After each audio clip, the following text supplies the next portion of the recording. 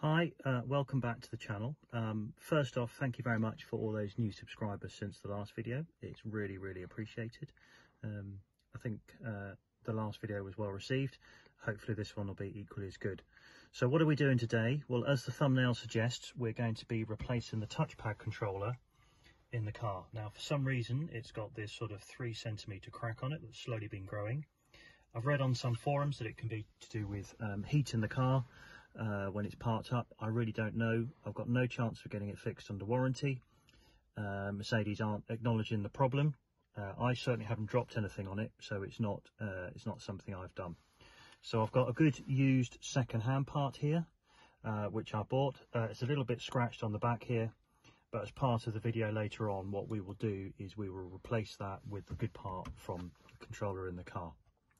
So without further ado, let's start off with removing the center console, and then we'll take it from there. Okay, so what we're going to do now is we're going to remove this center console. Now, to do that, all you have to do is remove 4 screws, and they're all a T20 screw. So open up the console, you'll see these 2 rubber bungs. They just come out, and get your fingernail underneath, they pull up. So we'll put those in there. We'll undo these 2, as you can see, 1, 2. Now, if you're doing this on the convertible, it's exactly the same, but obviously here is a control panel, and when you take this up, you'll obviously have to then remove the wiring, unclip the wiring from underneath. So you just sort of slide this back a little bit, just past these 2 the push buttons to release this up, tilt, out it comes. Set it aside, we'll put it in there. And then you can see you've got 2 more screws here. Now, this one here is broken, and the only reason it's broken is this is actually a second-hand part, because I've already replaced the gloss black console with this wood trim effect, and obviously as it was a second-hand part, that's how it was, unfortunately, but it was a good price. So just remove the screws, again T20, and then all you need to do, it works a bit better if you do that, is you just lift this up, and then you sort of slide it back a little bit, and you can see you've got this little ridge piece here. This just slots up under there, and it will naturally fall back into place. So that's all you're doing, is you're lifting that up. In fact, I will just reopen those, and there is enough space here to tilt this over. You can just put a microfiber cloth in the corner there, just so that nothing scratches. Now, if you are intending to replace the wood, as I've done, all you need to do is just work your way around the 2 light connectors, the 3 electrical connectors at the back for the switch row and the clock, this one here for the keyless module, and the harness here for either the cigarette lighter or the USB socket, depending what you have. Once that's out, all these other parts just clip in with like little quick release clips. So the part we're looking at here today is this is the central control panel. So these clips just come out by pushing in the little tang like that. Okay, just push that in. If you haven't got enough length fingernail, you can just put a screwdriver in there and do the same thing, and they just come out. Okay, so that's 1, 2, 3, and then this one here is one of these sort of press it in, and then it self-releases and self-clips in type clips, and it just pops out like that. Okay, and then you've got this control module here. Then what you've got is you've got 4 screws. Again, they're all T20, so you just undo these.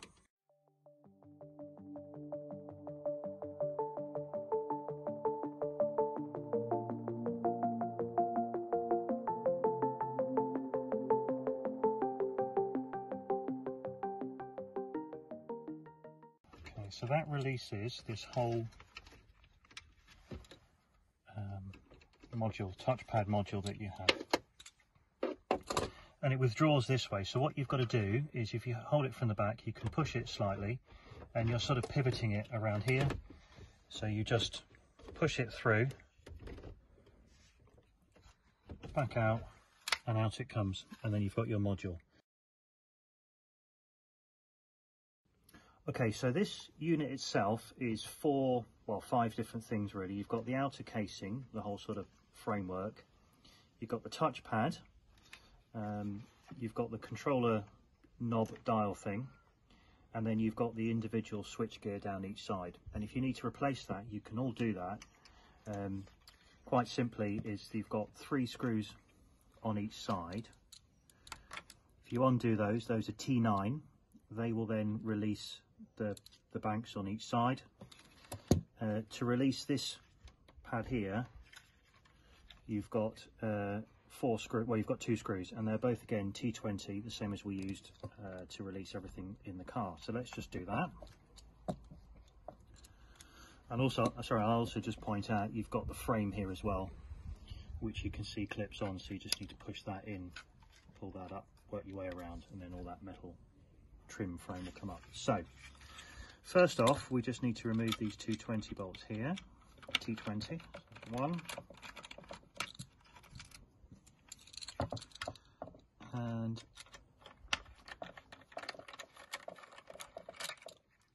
2. This unit then, it's got a slight little clip on it, but it just, if you just push it, wiggle it, he says, it just slides out. Okay, so I'll just show you, goes in, you can hear it click, and all you're doing is you're just wiggling it to undo that click. So we can then set this aside for the moment, we don't need that. And then I just need to change this now for a T9, because what I'm going to do is, as you can see, although this is, in fact, let me show you the new unit. This unit is a second-hand unit. It was a little bit scratched on here, and I've managed to polish out 95% of all the scratches, which is absolutely fine. I mean, the car is 4 years old, so it's not going to be, well, it's almost perfect apart from the cracks on the old one, but the new one, you know, tiny bit of wear is not going to matter. But down here, I don't know how much the camera can pick it up, but you can sort of see it's quite scratched, and I've tried polishing it and it doesn't really work. So what I'm going to do is, since the old one is perfect here, I'm actually just going to swap this piece over. And to do that, what I need to do is to remove this controller piece here. So I'm going to work on the old one first and then put it onto the new one. So 2 T9 bolts, just undo here very gently. They're not very tight, it's more about just holding it, just gently holding it in place. So let's just undo those like that. And then this, in fact, that's the best way for the camera, just slides out. Okay, so you can see, put it like that, sort of slides in its little channel like that, and again it just pushes in to the electrical connector in the back. So you're just freeing that out. Again, you wonder why cars are so delayed at the moment. Just look at the amount of chips in there, and that's one tiny part of the whole system, and there's more stuff in here. So what you need to do is, this part here is quite hard to show on the camera, but it's just really sort of held in by clips that just force against itself. So if you just, all you need to do is just put your thumb in and gently pull it and then wiggle, and it comes out. And if you look on the back, you can see the 2 clips. Let's get that hopefully the right way around for some sunlight to catch it. These 2 clips are what you're just sort of pulling against, and then you can remove this back cover. So I'll put this back in here for safekeeping for the moment. I've got this as a spare then, should in the future mine break for whatever reason. So we'll just put that in there, set that to one side. So we've now got the used one, and I'm same as before, undo those,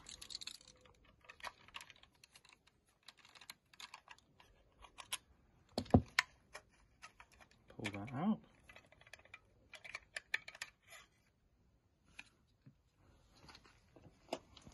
And then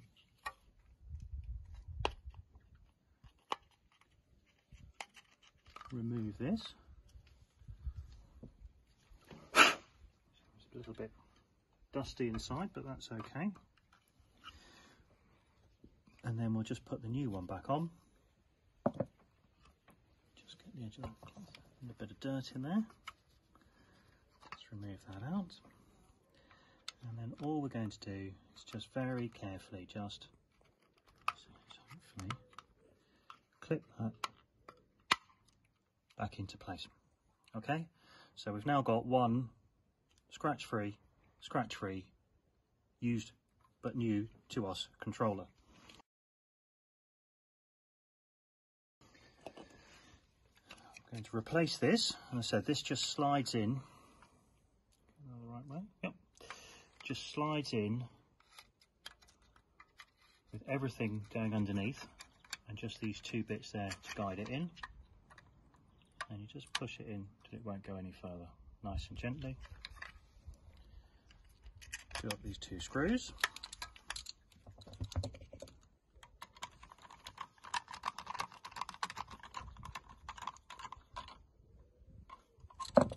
One.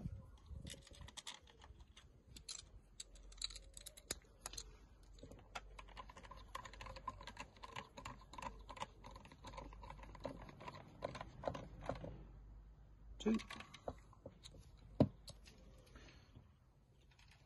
Pick back up our original unit,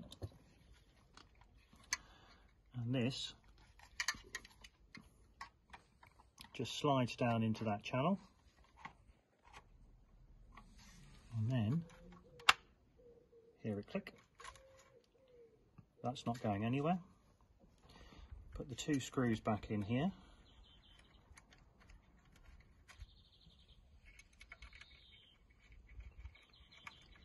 Swap back out for our T20.